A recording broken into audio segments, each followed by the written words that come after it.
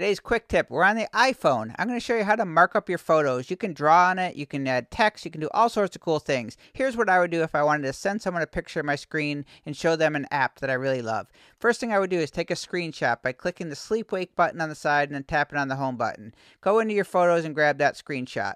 We're going to edit it by clicking the bottom right, those three lines with the circles next to the trash can. Then we're going to stay down the bottom right, that circle with the three little dots. We're going to click on that, click on the Markup Toolbox. Now we're in markup land. Lots of cool things, so play around in this area. I'm looking for the second button on the bottom, the A with a little magnifying glass. It brings up this magnifying glass. The little blue dot on the bottom right will expand and shrink it. Drag it around with your finger.